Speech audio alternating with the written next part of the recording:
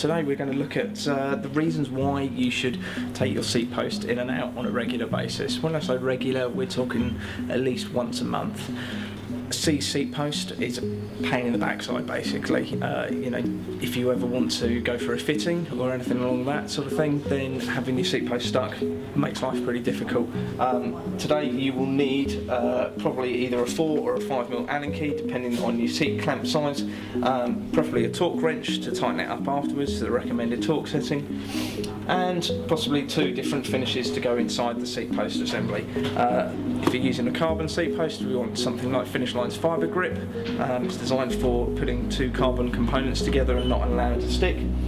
If you're working with either an aluminium, steel or titanium bike, then I'd recommend Juice Lube's aluminium assembly grease. Again, it's called a grease, but it's meant to be, it's more like an anti-seize compound. Okay, so with our 4mm Allen key, we just want to relieve the pressure off the seat clamp, take the seat post out.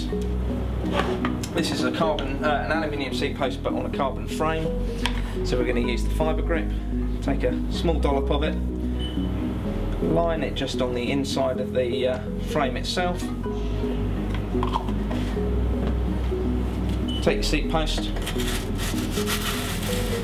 pop it back into the height where you want it, 4mm Allen key, and just nip it up so it doesn't move anywhere. And then on this particular one it says tighten to 10 Newton meters, so we're going to use our torque wrench and take it to 10, and again tighten up until we get our recommended 3 clicks, and we're all sorted.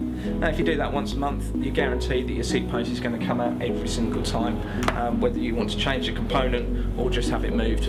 It's simple. Thank you.